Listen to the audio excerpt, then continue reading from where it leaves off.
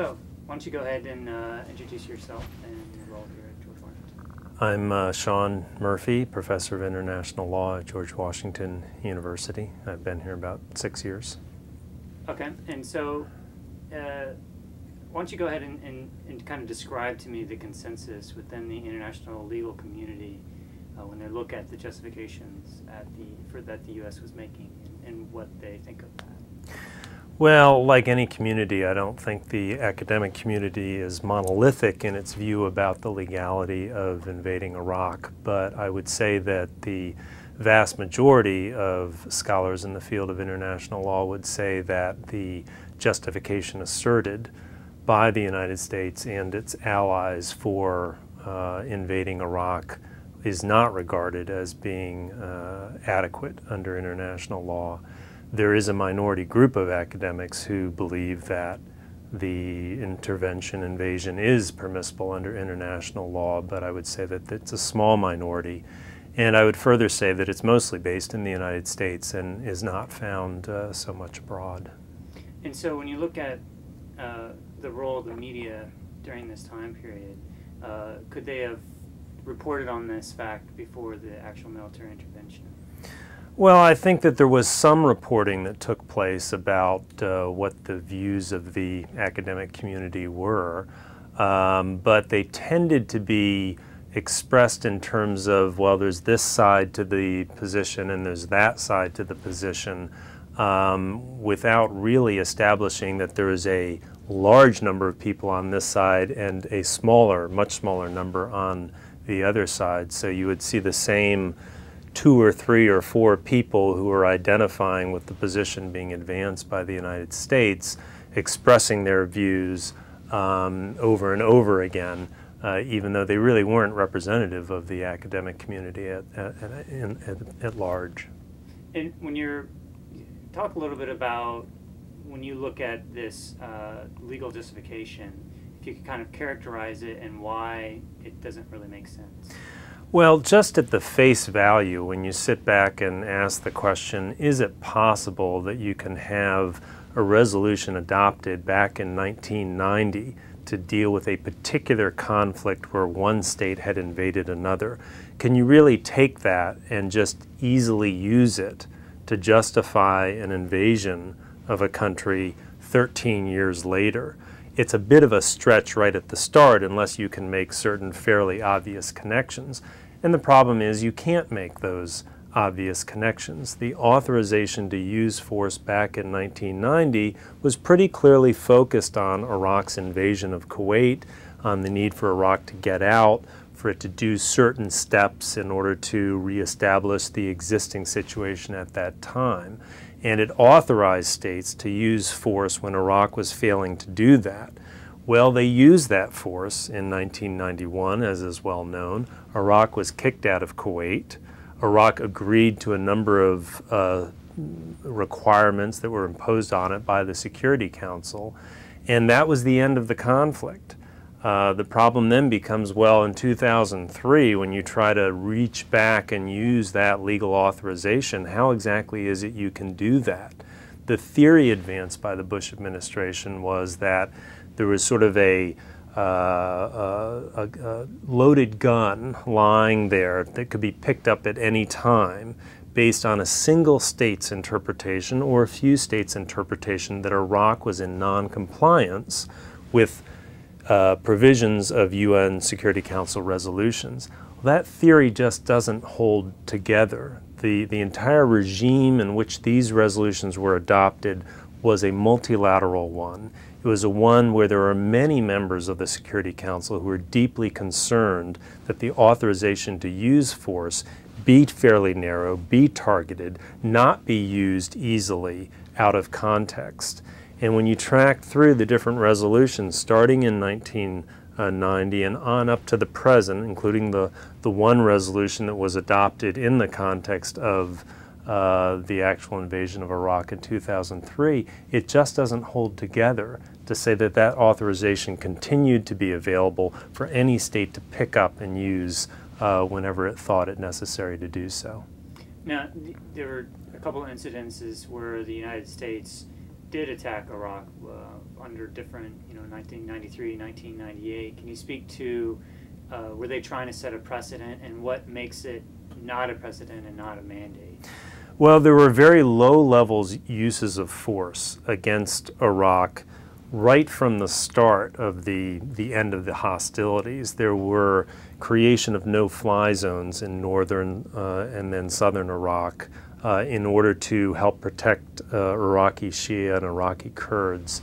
And there was relative acceptance of that within the international community. There was some dissent, but there was relative acceptance of it. There were also other strikes, airstrikes in 1993 and later on in the decade as well, where the United States, the United Kingdom, for a certain period of time, even France, was willing to see force used in a very targeted, narrow manner in order to stop Iraq from doing certain discrete things that were largely tied into the existing Security Council resolutions. But there was never at any time a belief that these low-level uses of force were setting a precedent for a wholesale invasion of the country and a toppling of the Iraqi government. That certainly was not the position being expressed by any of the states at the time in undertaking these actions. It certainly was not the sense of other countries watching them do it, that they were welcoming the ability of states to use such precedents in that type of a manner. And again, when you look at the specific resolutions that were being argued about and connecting it into these particular low-level uses of force, you really can't track it on through to the arguments that were then being deployed in 2003 by the United States. And when you talk about the part of the Bush administration's legal argument is that the Secretary General had basically said it was okay under Resolution 678 and 687. Can you speak to what weight does it carry for a Secretary General to say something like that, especially in the context when Kofi Annan was saying you can't invade Iraq, it wouldn't be underneath the charter in 2003. Right. On a formal level, the interpretation by the Secretary General of a Security Council resolution carries no particular weight. There's no mechanism within the UN Charter that gives the Secretary General some sort of authority to make interpretive decisions of that kind. Having said that, the reflections and the comments of the Secretary General are very important, particularly in a situation where the Secretary General perhaps has walked out of a meeting with all the Security Council members and purports to be interpreting their beliefs and their views. So you have to be careful about what it is the Secretary General is saying at what time and whose views is he expressing. But having said that, if you were to give it any kind of weight, then presumably the same level of weight should be given in 2003 to the Secretary General's fairly clear view that an invasion of Iraq was not permissible under existing Security Council resolutions. And in saying that, I think you can see that he was not just expressing his own personal view, but was expressing the view of the vast majority of the members of the Security Council who, when they met and when they talked about the possibility of invading Iraq, were quite clear in stating that they were not authorizing any state to use force to invade Iraq, at least not at that time. They left open the possibility of a future resolution, a two-step process. The United States even embarked on that two-step process when it began the possibility of circulating a resolution that would expressly authorize the invasion in March of 2003. The U.S. withdrew that resolution in the face of a very clear loss before the Security Council. So I think it's quite clear, looking at the Secretary General's statement, looking at it in context, that it's very hard to see that authorization existed. And can you speak to when they draft up the language of a resolution and they vote on it, and then each member state in a way gives their own interpretation, what weight does that give to what is actual? There's a lot of ambiguity in the resolution, so does those statements give any sort of precedent at all? Or? The standard approach in international law is to look first at the text of an instrument. This is particularly clear in the context of treaty interpretation, but even in the interpretation of Security Council resolutions, you can see in decisions rendered by the International Court of Justice and other fora that looking at the text is the first stop in an interpretive process. The text is sometimes clear and sometimes it's more ambiguous. And unfortunately, in the context of the invasion of Iraq, we did have a resolution adopted in November of 2002 that was somewhat vague and did lead to some interpretations. So what does one do then? Well, the second step is to look at comments made by the drafters of the resolution at the time. And the best way of doing that is looking at the record of the Security Council when it met to adopt the resolution, because all of the members will typically speak to what the resolution means and what it doesn't mean. And that is helpful then in understanding what does the text of the resolution mean, because in the case of this somewhat vague, ambiguous resolution we had in November of 2003, when you look at the comments of the members of the Security Council, it's quite clear that, again, the vast majority did not believe they were authorizing a use of force against Iraq, nor that such an authorization existed already. Indeed, what you have is member after member saying there's no automatic authorization here. There's no sort of ability to fast track this and simply proceed to use a use of force. Instead, we envisage a two-step process. And even the United Kingdom and the U.S. is quite clear in saying, yes, we accept there's not an automatic trigger here of some kind. So you then are left with a belief or an interpretation that there did seem to be a two-step process in mind, and it's only later on, after the inspectors get into Iraq and they find no weapons of mass destruction, and they're saying, you know, we need more time to do this, there's no enthusiasm at all for that second step of the two-step process. And that's when the U.S. decided, well, we're just going to go off and do it on our own. But as ambiguous as the resolution might be interpreted, looked in the context of those statements by members, which I do think are important in reaching a proper interpretation, I think you can only come to a conclusion that there was no authorization at the time, there was envisaged a possible follow-on authorization, and that never occurred. Now, in the Butler report, you know, Jack Straw, they would argue that they would only meet again, and that the language was deliberately ambiguous, that they would only meet and not decide. Well, the language wasn't quite that ambiguous. When you read the three paragraphs together that are at play in this particular interpretation, it seems to be pretty clear they're talking about reports coming from two particular international organizations. The International Atomic Energy Agency, which was involved in the inspections of nuclear facilities, and the UN Weapons Inspection Group, which was involved in all the other weapons of mass destruction inspections. Those two entities, it appeared from the resolution, were supposed to provide some kind of report to the Security Council, and if what they were reporting was that there had been falsehoods made by Iraq or weapons found that had not been disclosed, then that would be the basis for further action by the Security Council. That seems to me the best interpretation of what those relevant paragraphs said.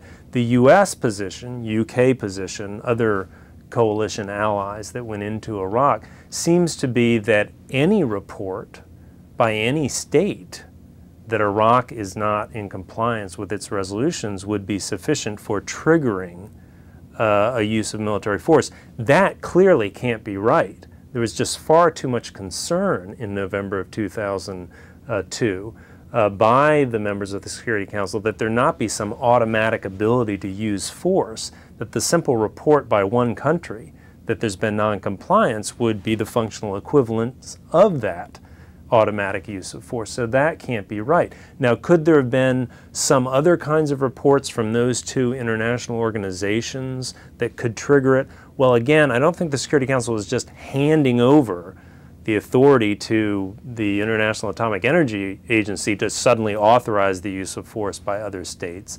And there were different kind of reports that those organizations were giving throughout the end of 2002 and early 2003 that said certain things, but it was a mixed bag. They were saying things like there was no smoking gun here that we've found yet in terms of weapons of mass destruction. On the other hand, we do think we're getting jerked around some by Iraq. Well, that can't be enough to trigger a use of force. I think the best way of interpreting this, and it was the case at that time, and it's been proven even more so in hindsight, is to say that you were looking for fairly definitive reports from these two organizations that there were major problems here. Either they had found the weapons or they were getting shut out. And then a follow-on meeting by the Security Council saying, yeah, okay, we've had enough. We've played this game long enough. It's time to go in with military force. That's what people had in mind, and that's what didn't happen. And if you look at the Butler report, you know, when they lay it out, they're taking excerpted quotes from Hans Blix saying, you know, we're not getting cooperation. But, you know, speak a little bit to, was it written in the resolution that it had to be some more formalized reporting, that they had to actually submit, you know, UNSCOM had to give a document saying they're in material breach, they're not giving us cooperation? Or can they take excerpt quotes from the Security Council meetings?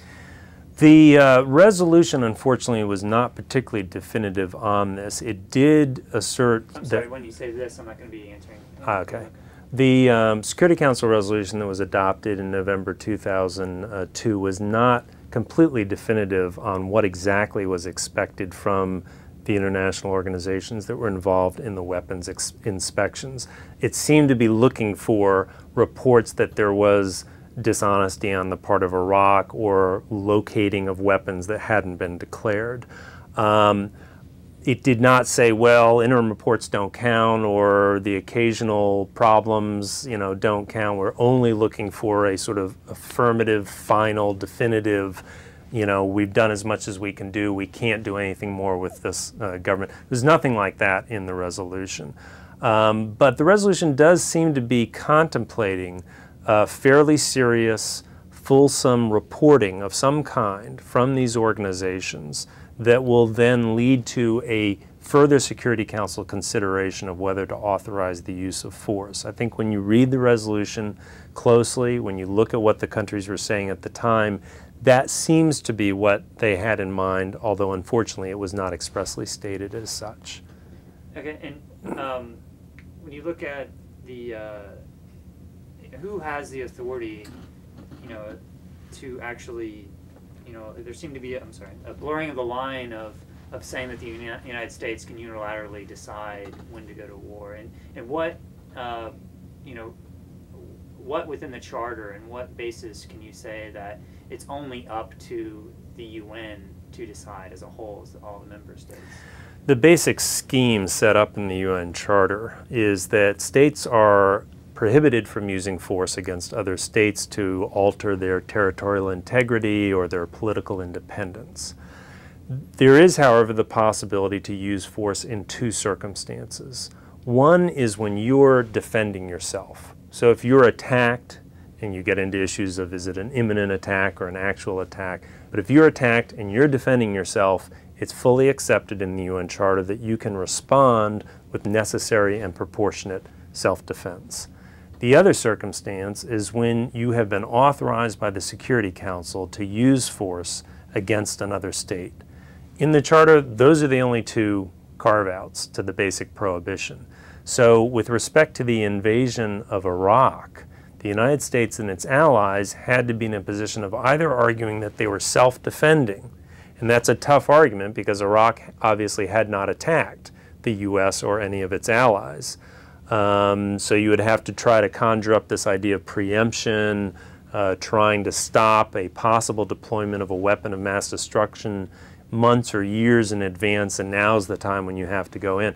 The U.S. never pushed that legal argument as much as there was discussion about it. When you look at the reporting to the Security Council, statements made by the Bush administration at the time, the positions taken by the other coalition allies, nobody was pushing the self-defense argument. The argument instead was, we've been authorized by the Security Council. And so that leads you into a discussion of what did those Security Council resolutions say that were out there? Did they provide such authorization? Was such authorization conditioned in any particular way? Did it cut off at a particular point? Was it limited to particular objectives? Things of that sort. And those are areas where the Bush administration and the other coalition allies run into real problems because when you look at those resolutions carefully, they just don't do what the coalition said that they do. And if you have, you mentioned in your article the difference between a ceasefire treaty agreement and the difference between that and a UN Security Council resolution. Can you speak to that difference? One of the arguments that the Bush administration and other coalition allies were advancing was that you basically had Iraq materially breaching an agreement to end the war from 1990 to 91. That material breach allowed the use of force authorization that existed back in 1990-91 to be resurrected, such that you could take it and run with it in 2003 to invade Iraq and seek out weapons of mass destruction and topple the government of Saddam Hussein. That's an interesting argument, but it falls short on a number of counts. First of all, the concept of material breach is one closely associated with treaty interpretation. And there you're typically talking about a treaty between two states, or maybe among several states, and that one of those states has breached the treaty and therefore others can respond. Well, we don't have that with respect to the Iraq invasion. There was no treaty between, for instance, the United States and Iraq.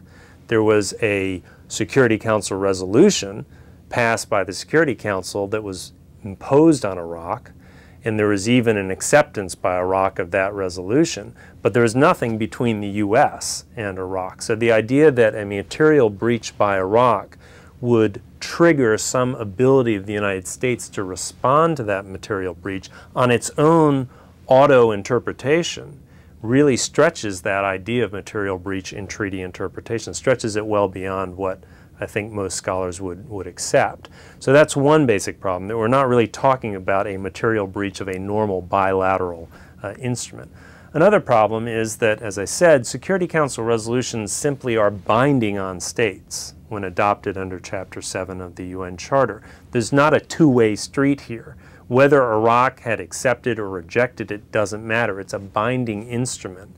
And so it's not even like a treaty at all, in the sense of having some level of reciprocity. So it's a bad idea to carry that kind of interpretation over to a Security Council resolution. Third major problem is that this idea of resurrecting the ability to use force is an idea that's embedded in standard armistice agreements, where two sides that have been fighting reach an armistice and then they eventually reach a final peace agreement. During the time of the armistice agreement, it is traditionally accepted that one state, if the other state violates the armistice in a serious way, can resume hostilities. But once they reach the peace agreement, that's the point at which that ability to resume hostilities goes away. And even if you violated the peace agreement in some manner, unless it's some further attack on the other country, that's not a basis for resuming a use of force. Well, when you look at these particular resolutions and try to graft them onto that traditional scenario, the relevant resolution authorizing a use of force seems to have reached a point in March of 1991 where there was an armistice in place for a period of about a month, and that was under a resolution called Resolution 686. Then, in early April 1991, you get Resolution 687, which appears to be like a formal peace agreement. It was sort of the final big resolution where all different aspects of what Iraq had to do was agreed upon, and at that point, when you read the Security Council resolutions, it looks like a definitive end to the hostilities. Under traditional armistice final peace agreement theology, if you will, it would appear that as of the point of that mega resolution being adopted in early April 1991, you had a final peace agreement, and there was no ability, even if Iraq violated the resolution thereafter, to simply reawaken an ability to use force, that just wasn't possible, even under the traditional armistice approach. Final comment in that regard is that contemporary thinking about this armistice final peace agreement says that there's actually a big difference when the UN gets involved, that even under that traditional theory where you could use force in response to an armistice violation isn't still the case. When the UN has become involved and is in the process of monitoring and overseeing and participating in the conclusion of hostilities, most commentators now say, once you've got the UN involved, this idea of individual states on their own interpreting that there's been a violation on the other side and therefore I can resort to the use of force has fallen away. And that we have bought into a system now where these issues of peace and security are ones that, if at all possible, should be handled in a multilateral setting. And therefore, once the UN has become involved and blessed an armistice and is working with the parties, there's not even the ability to reawaken the use of force if there's a violation of the armistice agreement unless the UN has agreed that such a violation has occurred. Okay, and you mentioned a little bit the proportionality of responding to even breaches or authorizations. So if you look at the context of what 678 and 687 were saying, and then compare that to the proportionality of the U.S.'s alleged response to that. Even if you accept that there's a lawful basis under existing Security Council resolutions for a use of force to do something, you have to ask the question, well, what exactly is that something you can do? If the violation by Iraq of Resolution 687 and the provisions relating to weapons of mass destruction is the basis for saying you may now use force, then the best interpretation is you can only use that force that's necessary and proportionate to those violations. So the question would be, if Iraq in late 2002 or early 2003 is denying access to particular facilities for weapons inspectors, or if, let's say, they had found some weapons and they were refusing to destroy them, using military force necessary and proportionate to get access to those facilities, to destroy weapons that have been discovered, makes complete sense. It doesn't make sense to say, okay, there's been some breaches of Iraq's obligations regarding weapons of mass destruction, and here they are, and that, therefore, is going to trigger an ability to invade the country wholesale and topple the government. There's a great disconnect between what's being alleged to have been violated and what is the consequence of that violation. Now, it is possible you could express an argument that Iraq has jerked us around so long on weapons of mass destruction that we have no confidence whatsoever that this government is going to continue to be at all helpful, and the only way to achieve our overall objectives is to depose this government. Well, that's not a completely implausible argument, but I would submit that when you take it to that higher level, when you say we're not only reacting to the violations that have occurred, but we're going to go way beyond that to undertake a policy objective well beyond anything that appears within the resolutions themselves. And indeed, if you look at these resolutions, the idea that Iraq's territorial integrity and political independence is to be preserved is quite clearly stated in there. If you're going to take it to that higher level, it really needs to happen within the context of the multilateralism that led to those resolutions in the first place. Meaning you should be going back to the Security Council resolution. You should not be taking on that interpretation on your own. So when you look at this sort of implicit nature of a lot of these interpretations going on, and then the vast nature of the actions undertaken, and even if there seems to be no sovereign authority even within the UN to say, hey, wait, this is totally illegal. Why didn't, what are the mechanisms for the council to kind of like have a sanity check? Well, this is one big problem with international law and institutions, that it is not designed in a manner that can stop a major power from undertaking an action that it truly wishes to undertake. Those who drafted the UN Charter were not under any delusion that by doing so they were in fact stopping major powers from undertaking actions they feel essential to their security interests. Indeed, the existence of the ability to veto a resolution at the Security Council is a nod to the idea that permanent members, major powers, need to be able to protect their essential interests. They need to be able to veto certain resolutions even if everybody else thinks otherwise. So I wouldn't say it's a failing of international law and international institutions that it didn't stop the U.S. from proceeding in the manner that it did proceed.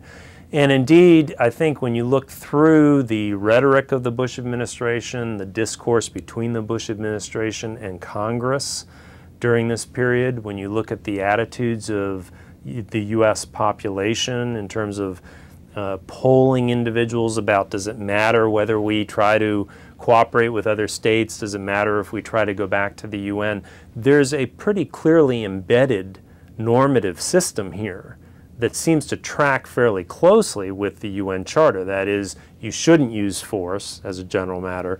You should only use it if you're self-defending, or maybe if you're authorized by some entity like the Security Council. And the U.S. paid considerable heed to that normative system throughout the process, even though eventually it did proceed without any apparent Security Council authorization.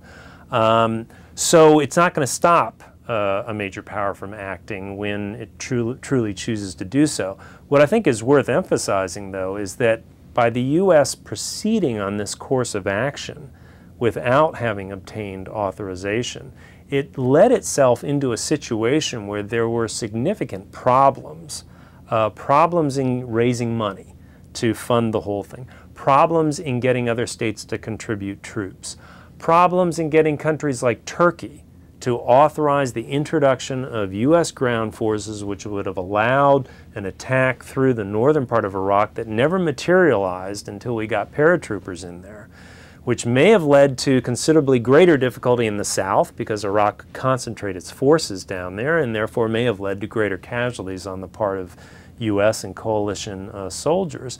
And that inability to get that cooperation, in many respects, can be charted back to the lack of a Security Council authorization. Certainly when you look at the vote in the Turkish parliament, I think that's pretty clear. So there were costs to the United States, and there continue to be costs to the United States in not getting an authorization from the UN Security Council. Just compare the outcome in 1990-91, where authorization clearly existed, to what happened in 2003, where it did not. And the financial cost to the United States, the inability to get other states to participate in the operation, the overall success of the operation, radically different in the two examples. And I think much of that can go back to these international laws and institutions. So who knows, but this may prove to be an example where, while international law didn't stop what happened, there's now a recognition that there's big prices to pay if you don't follow the normative system, and therefore in the future maybe we'll see some greater fidelity to it. So in other words, it's only a political decision on states to follow these rules if there's no legal consequence, so it's only a political decision? Or? There's certainly no military force that's out there that will force states to cooperate and to abide by UN norms on the use of force. So we don't have such a global police entity, and probably quite good that we don't, because who knows how that would be structured and who would be running it and whatnot. Instead, what you have is diplomatic sanctions of a sort that might arise if other countries are refusing to allow you to participate in certain activities, or to be at certain conferences, or to obtain certain benefits you might otherwise obtain. You can have economic sanctions. Obviously, those aren't deployed against the United States because we're such an economic powerhouse that it would be very difficult for other countries to do it. But it can lead to difficulties for you in obtaining other policy objectives, whether economic or political, when you so push away the international community. So it is the case that it's more political, economic, diplomatic coercion pressures that might bring a state to heed these norms. You're much more apt to see that happen with a medium-sized or smaller state than some country like the United States. But those pressures are out there. In the ideal, isn't international law designed to protect the weak against the abuses of the strong? Well, I think international law is designed to create a stable and just world system. And that may at times help smaller powers, and it may at times not help smaller powers. There are times when small states have done pretty bad things, and they should be held accountable to them. And it's certainly the case that Iraq, under Saddam Hussein, did some pretty bad things too. One of the reasons why this, I think, is a difficult issue for many people is that Iraq, or Saddam Hussein, was not exactly the poster child for the small, defenseless, innocent country. There were a lot of reasons why people would be happy that Saddam Hussein would be ousted from power. But having said that, the idea in the international legal system is to create a stable and just and orderly society. And so the norms that we have are designed to do that. When you push those norms away, you're more apt to see destabilization. And, you know, one has to be concerned that if you follow an interpretation where any state on its own initiative can decide that there's a just cause for resorting to war, then you may find in some future scenario, if, let's say, the Security Council has demanded that India and Pakistan take certain steps to diffuse a nuclear confrontation and one or the other doesn't do it, can one of those states invoke the resolution as a basis for going off and attacking the other country? Well, we don't want that. That will destabilize the world. That will make the world a worse place. And so when you think about this in the long term, we want to try to find ways of making states more likely to be faithful to this normative system. And the Iraq precedent is not a good example of that. But I certainly think in the long term it's in the U.S. interest to try to push that fidelity to the normative system. And when you have an example of many of the member states, France, you know, having gone to have military interventions without explicit approval, you know, is there? I think, how do you deal with a situation where everyone has dirty hands in a way? Or any thoughts on when France is standing up and making these moral, principled arguments, holding up international law as an ideal to follow, but then their own past is not ideal? Well, I think it's certainly the case that all states have bad deeds in their background in the way that most people have some bad deeds in their background. And what we are concerned with is contemporary society and how it is that states should be operating. And no matter what states have done in the past, they should be seeking to adhere to the norms that we've all agreed upon as being the proper norms. Now, France is an example of a country that has gone off on its own foreign frolics at times, and that may make one less likely to say, well, just because you think this is a bad use of force, why should we pay any attention to you? I guess what I would say about that is that France was certainly an articulate, vocal critic of the United States, but France was not the only critic. There are plenty of other countries out there that believe the United States was embarked on the wrong course of action. France had a lot of visibility because of its charismatic and articulate politicians and the ability of France to wield the veto power at the Security Council. But Germany wasn't supporting this. Russia was not supporting this. China was not supporting this. A lot of the other big countries weren't supporting it. Therefore, it was very important for the U.S. to get a country like the UK to come along. A lot of the medium, smaller countries weren't supporting it at all. None of those countries are perfect in their records, either internally or externally, but they all have a right to voice their views, and we should be assessing those views based on whether or not we think they're making credible arguments with respect to the normative system we have, the institutional system we have, and let them stand or fall on their face. And we look at the both the print and television news media's coverage of those debates. Did you see more of a horse race coverage, who's up, who's down, who's with us, who's against us, or did you see a substantial analysis of what the actual substance of the debates were?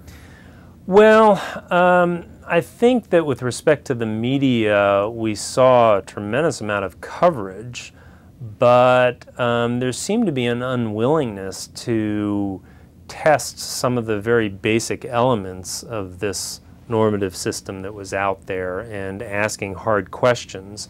So for instance, with respect to the interpretation of Security Council resolutions, there seemed to be very little effort to in any kind of systematic way, go through what the resolutions were, what they said, what they didn't say, whether it was credible to pin an authorization to use force on them or not. There was very little coverage to that effect, I believe.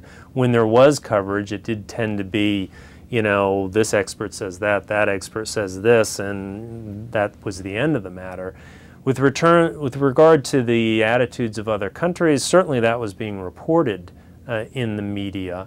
But again, it tended to be the U.S. is saying this, France is saying that. We don't really know who's right or wrong, and therefore, you know, we've just laid it out for you. When in fact, there were pretty compelling arguments, at least legal arguments, as to why the U.S. position was just wrong. And to give you an example, I mean, the mere fact that the U.S. was embarked on an effort to get a further Security Council resolution in February and March of 2003 and was utterly incapable of doing it because it was quite clear they not only wouldn't get the permanent members on board that they had to get on board, but they wouldn't even get 9 votes at the Security Council, sort of the minimum majority necessary to at least make a colorable argument that the Security Council is behind you. Well, that was a pretty important fact, that they couldn't get that they therefore pulled back. And then by the coalition resorting to arguments of, well, we've got the authority anyway. Well, you know, that just doesn't seem very credible as a legal argument, and yet not much was made of that within the media, when in fact I think it should have been. And when you look at the Iraqi Liberation Act passed in 1998, you have this blurring of the line of Ari Fleischer and the Bush administration saying it's our official foreign policy to change the regime in Iraq. You know, but there's no painting that in the context of any sort of international law perspective of regime change. There was no effort to connect the idea of regime change under U.S. law to the international normative system, where whatever's happening in U.S. law isn't binding in any sense on the international system. So there was that kind of a disconnect. There was also a disconnect of when we adopt a statute that says something like we want to promote regime change, that doesn't necessarily mean using force to promote regime change. And indeed, if you'd asked Congress when they adopted that statute, have you now authorized the president to use military force? The answer is going to be no.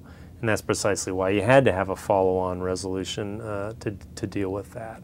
So yes, there was a policy of regime change with respect to Iraq, the same way we have a policy of regime change with respect to Cuba and North Korea, and certain other countries, but that doesn't mean that there's a authorization to use force under U.S. law, and it also doesn't mean that there's some ability to say, well, this has some effect on the way we should be interpreting international law, because it just doesn't. And when you say the normative standard for regime change, what is the normative standard for, can you go into, is it even legal to have regime change? Well, under international law, you cannot use military force simply to change a government's regime. You're prohibited from using force unless you're defending yourself in some fashion. So there would be no ability to engage in regime change as sort of a policy for using military force. One could have written the UN Charter that way, I suppose, but it would be a very destabilized normative system, because there's lots of countries that think another country's regime should be out of power, and if they could just say, well, that's our view and therefore we can resort to military force, then that's fine. That's not the way the Charter is written. You can defend yourself. If in defending yourself it's necessary and proportionate to oust the other government, fine, that can happen. When you think about World War II, that's certainly what happened with respect to the Axis powers. But other than that, the concept of regime change in international law is mostly interested in promoting human rights standards so that one would scrutinize, monitor regimes of other countries that were engaged in abuses internally, might impose diplomatic economic sanctions on those countries to coerce it into abiding by human rights norms. But there is no basis in the UN Charter for using military force to engage in a regime change. That type of humanitarian intervention is supported by some scholars and has gotten greater currency, I would say, in the past 10 years or so with the events that were related to Kosovo and other matters. But it's still viewed by the majority of the academic community and others as not being permissible under international law. And when you look at the humanitarian intervention arguments made after the war by the Bush administration, can you speak to that and what the legal arguments, you know, the absence of that sort of angle at all in the pre-war arguments? Well, I think you have to look at a legal argument for invading another country at the time that you're actually invading the other country. And it has to stand or fall at that time, I think. Otherwise, we'll get into a situation where we say, well, we're invading, we're not quite sure what the basis is going to be, we'll tell you after we get in there and figure it out, and then, oh, by the way, we got in there and we can't find a basis. And it's just not going to work that way. So you have to look at what was the basis in March of 2003 for the coalition to go in. Did they have a legal authorization to do it or didn't they? And as I've indicated, I don't think they did. Now, after the fact, is it a good thing Saddam Hussein has been ousted? Is Iraq a better place in terms of less human rights abuses and whatnot? Seems to me, yes. But again, I don't think you can say that's a basis for engaging in a use of military force either in March of 2003 or even today. There's plenty of countries worldwide where there are human rights abuses going on a daily basis. North Korea certainly comes to mind. Other countries come to mind. If that alone is a basis for any country to say we are now going to invade that country and depose its government, I think you've introduced a very dangerous and destabilizing idea into international society, because there are a lot of countries who don't like what's going on in the country next to them. Maybe they see human rights violations, maybe they don't, but they say they do. And if that alone is enough to authorize them to go in and use military force, I think we're in a much less safe world. And when we talked to Reed Brody of Human Rights Watch, and he goes and looks at the I'm sorry, I lost my train of thought. The actual arguments that are, when you say regime change, some people just automatically assume that you would have to use military intervention to change the regime. What are some of the non-violent diplomatic ways that you can get a regime out through regime change? Well, it's entirely possible for either states individually or for the global community as a whole to impose non-forcible sanctions on countries that you believe we want to change the regime or at least stop the human rights abuses and whatnot.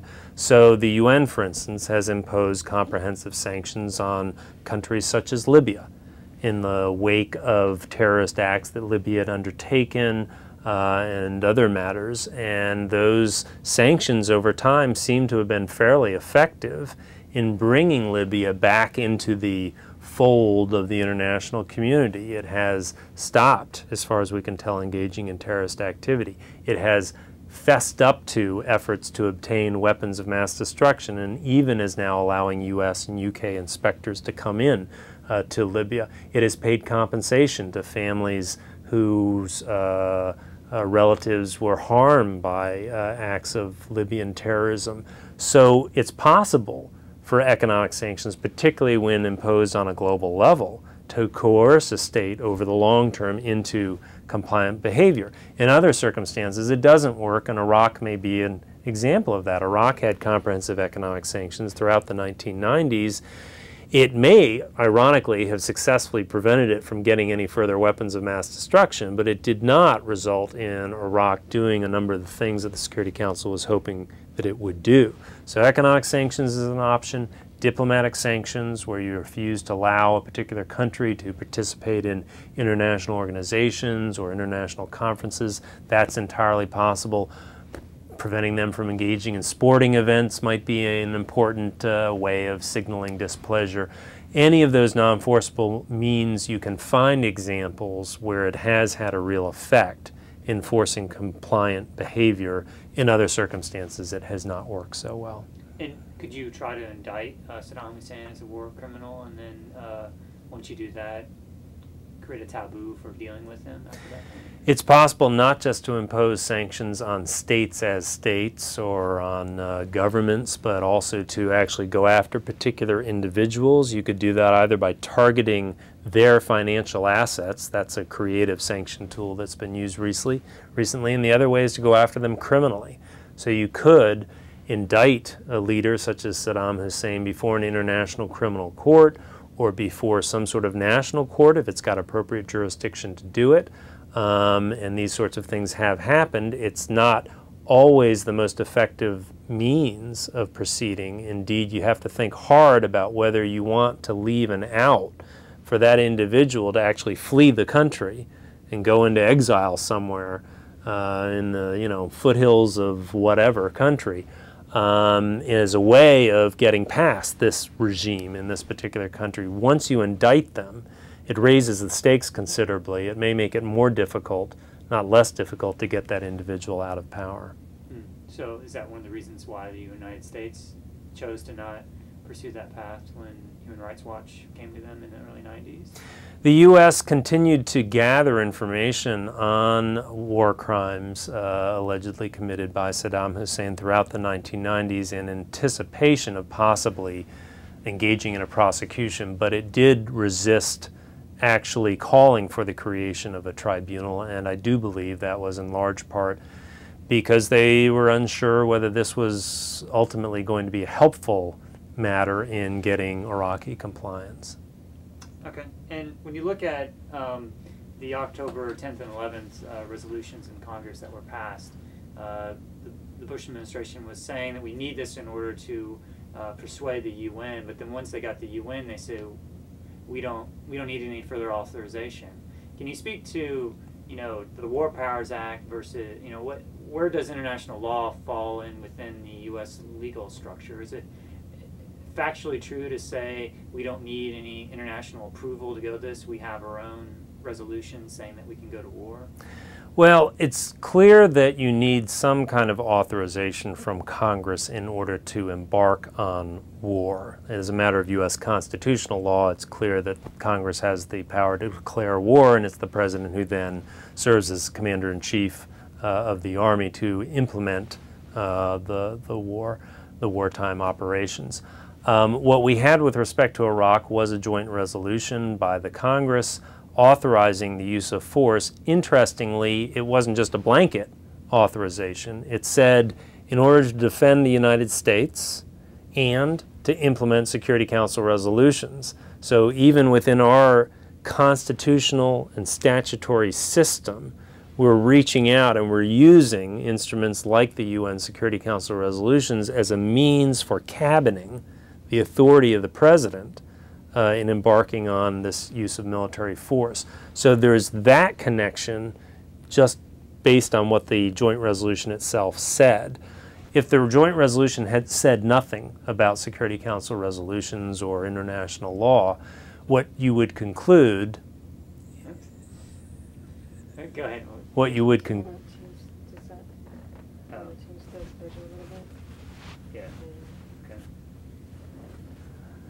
Do you want me to start the sentence over? Yeah. Okay.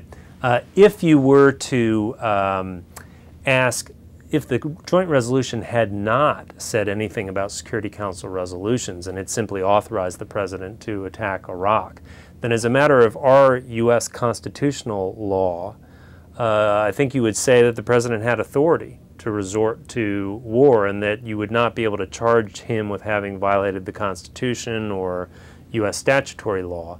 But you would still be able to say there's this separate system, international legal system that's out there that also is important as a normative structure, and it is possible to violate that.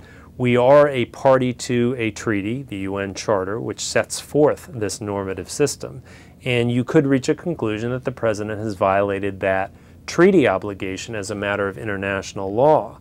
Now, treaties are part of U.S. law, but a later in time instrument, a statute, would be regarded as trumping the prior in time treaty. So Congress at any time can authorize a deviation from the UN Charter if it chooses to do so, And if you had a joint resolution to that effect as a matter of U.S. law, then they can do it. As a matter of international law, the treaty continues to be paramount, and you can't invoke a new statute in your national law as a means from escaping from your treaty obligation. Now, wouldn't Congress have to explicitly say this action that we're going to take is going to be violating our treaty obligations or international law? And can you still take that angle on this? You know, say that we violated our treaty obligations? Congress doesn't have to say that by passing this statute authorizing use of force, we know that we're violating our treaty obligations and we intend to do that. They could say that. They don't have to. The question would be if someone were to proceed with an action, say in U.S. court, whereby there was a question about whether or not the U.S. was violating its treaty obligations, the court would be interested in whether Congress intended to violate it or not. And if it was a harder call as to what the statute exactly meant, then courts traditionally have tried to interpret statutes to be consistent with international law whenever they can.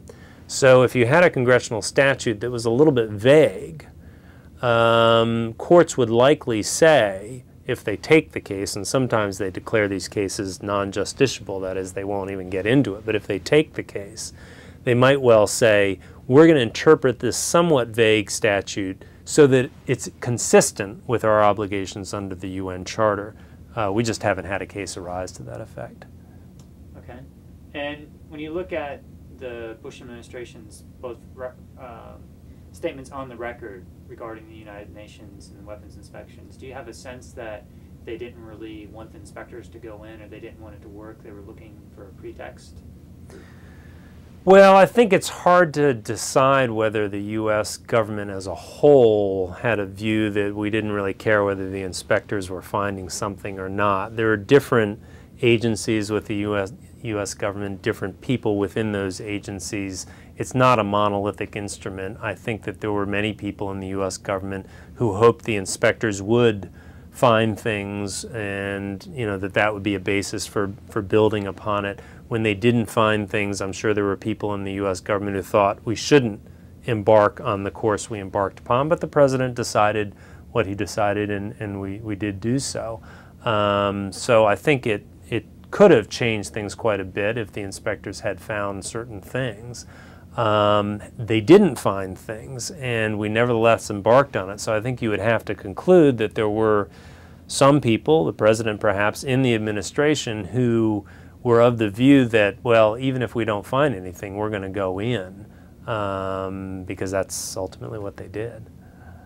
Okay. And let's see, if just sit for like 10 seconds just to get some room tone.